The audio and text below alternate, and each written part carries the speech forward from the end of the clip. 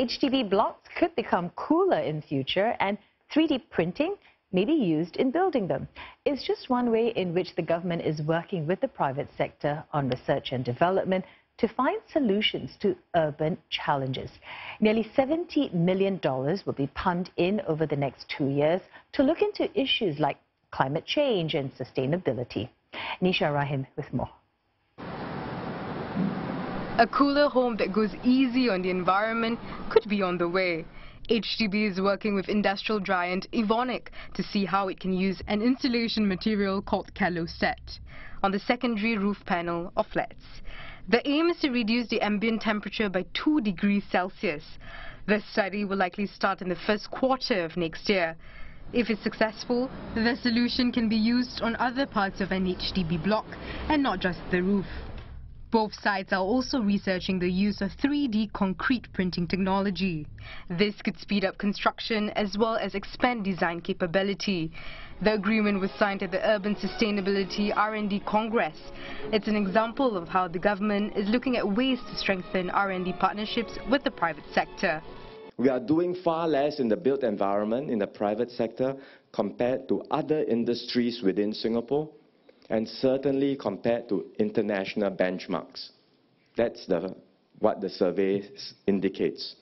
So there is scope for the private sector, for our companies to do more research and development and innovation and commercialize your research into solutions that can be deployed both within Singapore and in markets overseas.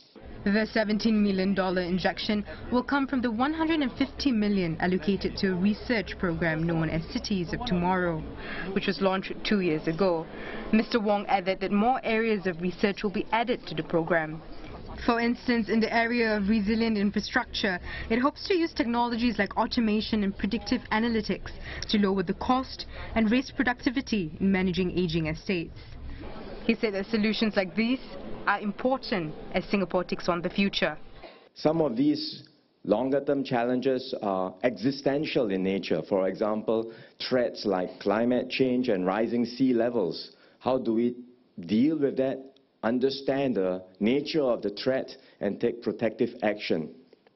Some are shorter to medium-term concerns, like meeting the needs of our aging population and keeping our infrastructure up to date, and meeting the growing demands from our people for a better quality of life at a sustainable cost. The government will also set up a platform, which it calls Beta. It aims to bring together industry stakeholders and catalyze more R&D. For example, it can link a developer with the relevant party to help it do the R&D work before testing and commercializing a product.